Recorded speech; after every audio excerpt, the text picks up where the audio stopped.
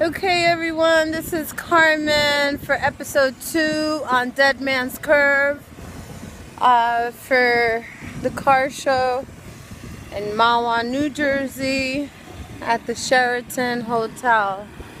Sheraton! So anyway, so my boss did this, right? And that guy's a DJ. And he's the one in front of the hotel. So I have to go deliver this to him myself. And this is one of the things that I do when I am here and I'm working.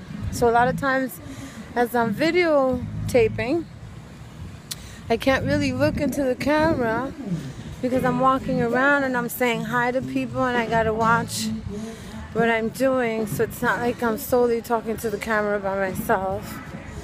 But that's alright. I'm not scared.